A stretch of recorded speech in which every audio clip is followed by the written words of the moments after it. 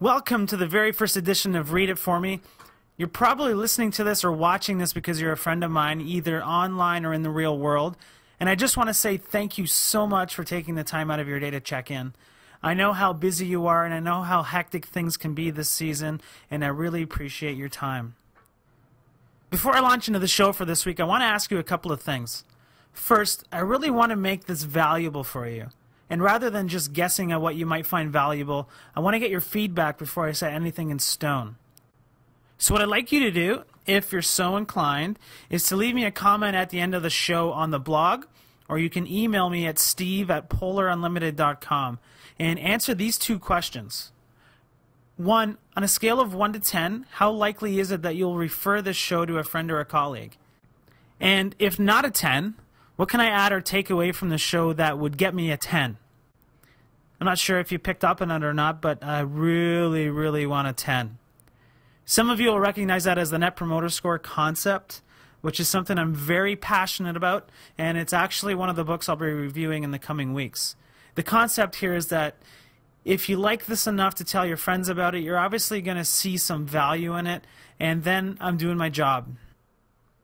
I guess I should also give you a sense of why I'm doing this in the first place. You know, I'm doing it in response to many conversations I've had with business executives over the past few years where they've told me that they just don't have enough time to keep up with the latest books and ideas, but man, if they really could add an extra hour at the end of the day, that's what they would do. So my hope here is that you'll be able to carve out 10 minutes in your week, whether it's listening to this on your iPod, on your commute, or watching the slideshow after you've tucked the kids in bed at night, to learn something new that will spark some creative thinking in your business. One of the things we're going to be talking about today is transparency. So, in the spirit of transparency, here's what's in it for me. I'm really hoping that every single part of this show is going to be interactive, and it's not going to be a one-way street. I want to continue the conversation about how I'm using these ideas, how you're using these ideas, and even take reading requests if you want to take advantage of a guy who's willing to work for the next year and a half or 2 years to get this off the ground. So for you, a weekly show that will hopefully inject some color and some passion into some ideas that you otherwise might not have found. And for me and for you, the ability to connect with other people who are passionate about making their businesses succeed and who want to use creativity and innovation as tools to make that happen. So, sorry for the long, rambling introduction. With all that being said, let's get the show started. This week we're going to take a look at Jack Welch's Winning.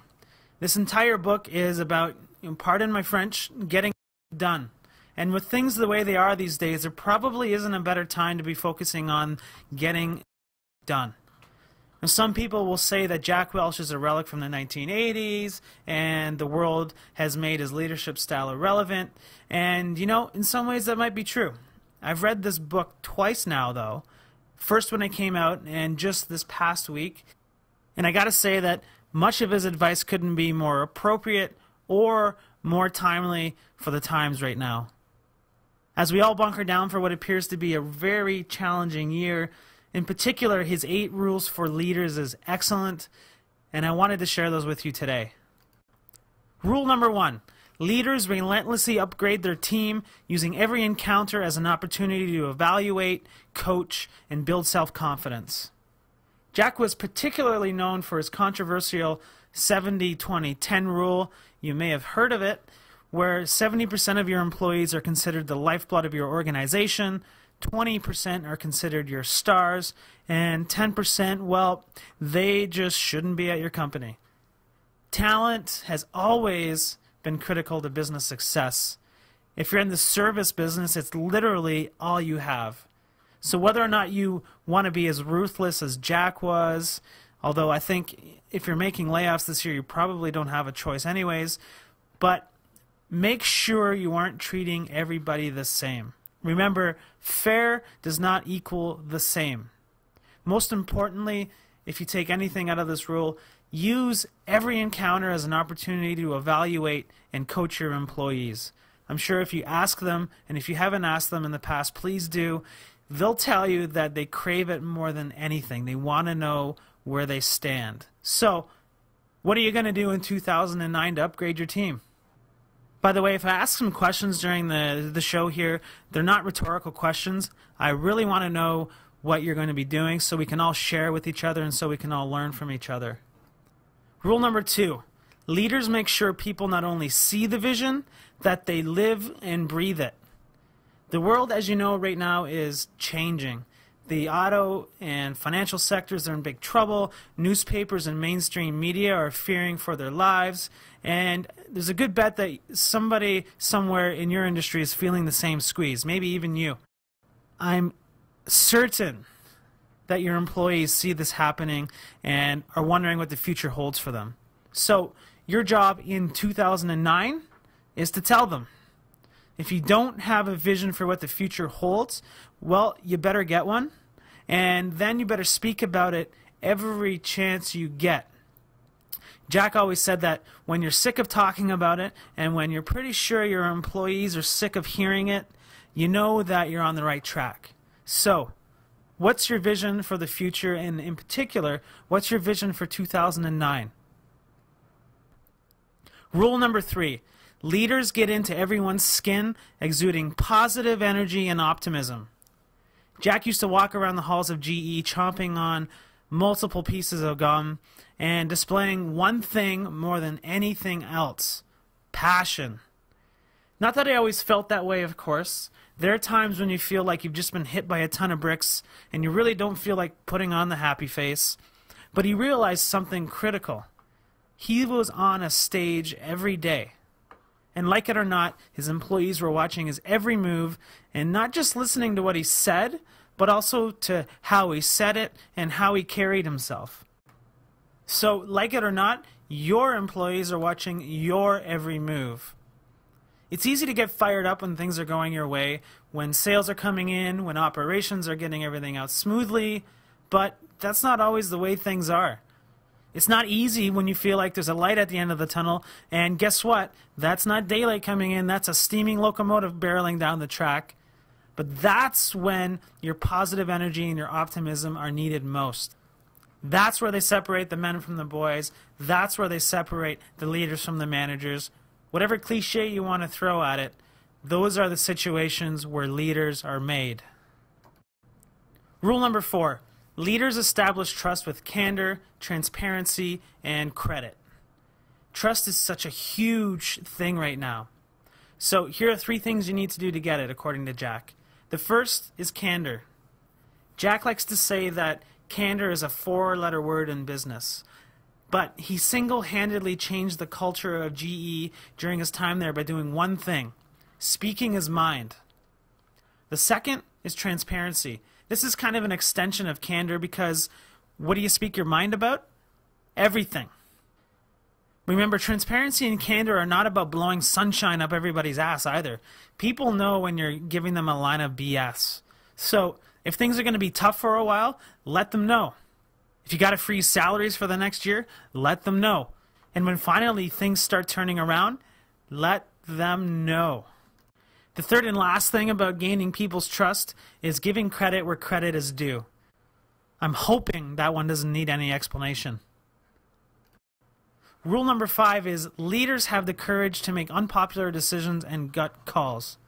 Leadership is not a popularity contest. Maybe sometime this year you're going to have to cut back on the free coffee, or maybe take a drastic measure like letting go half of your staff. But whatever it is, sometime this year you're going to have to make a decision that your staff will second guess, and they might even hate you for it. But if they trust you, they'll know that it's a decision that has to be made. Jack always used data and analysis to inform his decisions, but he never had perfect information. That's where the gut call has to kick in. So, when was the last time you made a decision that you knew everybody would hate, and you knew that it was the right thing to do?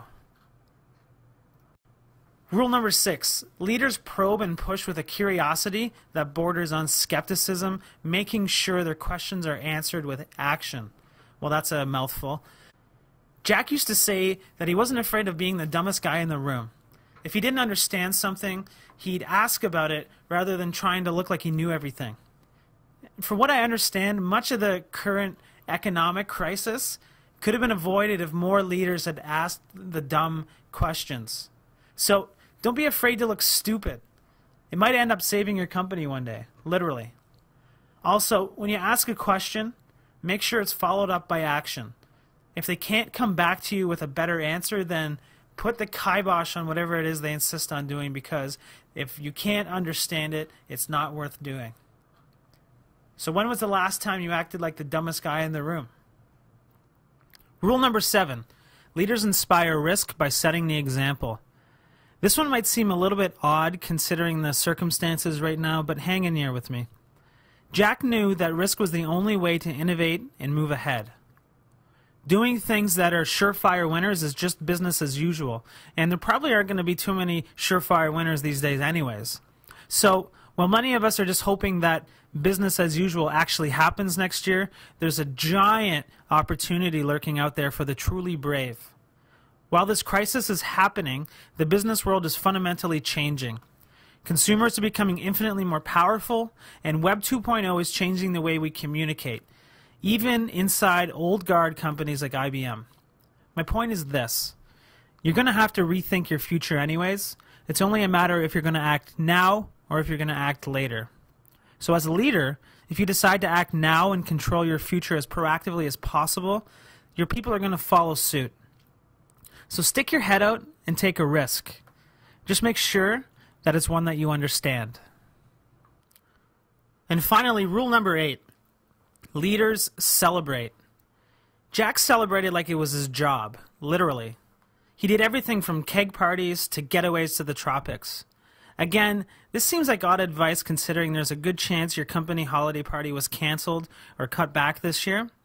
But celebrations don't always have to cost a lot of money or put on the big flashy show.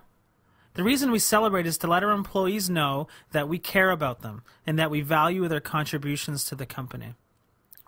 There's something fundamentally human about this, and just because things aren't going as well as you'd like them to doesn't mean that your employees still don't need to feel valued. So find smaller ways to celebrate. Maybe it's a handwritten letter to one of your staff, or maybe it's a gift certificate for dinner somewhere. But there's something today worth celebrating at your business. Find it. Okay, that's all for this week. Once again, please let me know how we can improve the show for you, and we'll see you again next week. Remember, when you put a little bit of passion into your business, great things happen.